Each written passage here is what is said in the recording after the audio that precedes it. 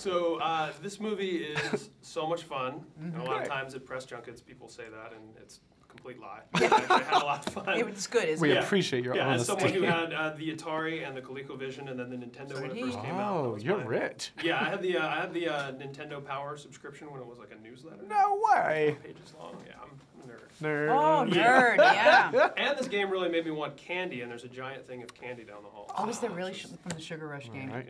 We are in the dive wrong into room. candy. We are in a There's cavern. Wreck-It Ralph Set games us out free. there. Yeah, make your way in Or there. Fix-It Felix game.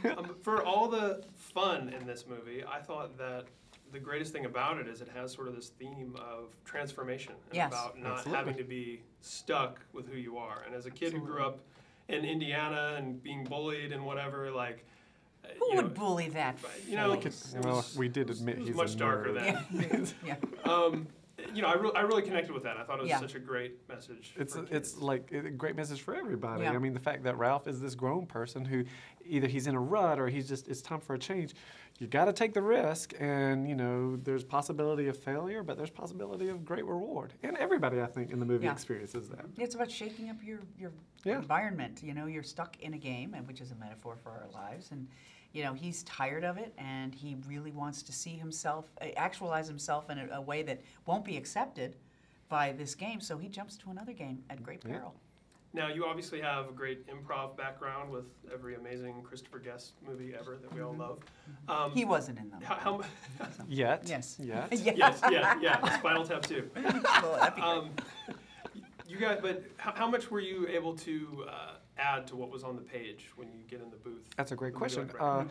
Most of the time, it's just you and a microphone, and so the director will let you do a lot of things with that. But every now and then, we got to do a session with each other, Awesome. and in one particular session, we were allowed to just go off book quite a bit. And both of us do have a background at Second City in Chicago with improvisation, and it is fun just to spitball. And you know, some are going to hit, some are going to miss, and Exactly. it's okay It's like because. Second City's like the Lorne Michaels farm, basically, right? Like, Yeah, Quite a that bit. and Groundlings The too. hatchery, I the That's guess. true. Yeah. Groundlings. Groundlings in LA, yeah. Yeah. So that It's like AAA. that was triple A. So yeah, that was a huge asset for us when we were in the recording booth. Now, I can't be alone in the observation that these two characters, in a way, resemble somewhat the actors who are playing them. Yes. Am I Isn't wrong that in great? I mean, yeah, that's spitting image. Mine was I am actually that. modeled off one of the Twilight vampires.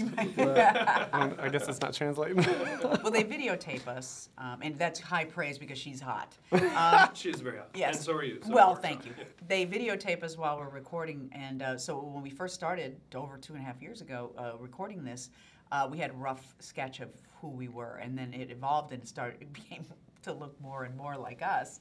And so, yeah, that is high praise. I don't really see myself in it, but the way That's she... the type of gun you carry, too, right? That So, is the yeah. type of gun I just for carry. daily use. And the stuff the stuff she does with her mouth, and I'll go, oh my goodness, they really captured. 'Cause- It's awesome. Yeah. For sure. So the last thing, one of the things that I also really connected with from my own childhood, and this might sound a little esoteric, but I love the idea of imagining what goes on in the arcade when it's closed. Yeah. The characters going through the power chords Yeah. and Yeah. commiserating together.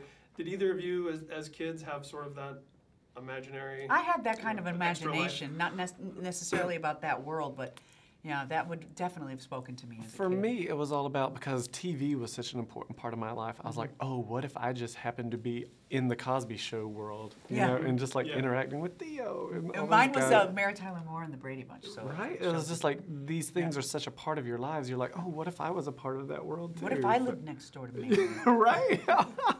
So I think all kids use their imagination to transport themselves somewhere. Yeah.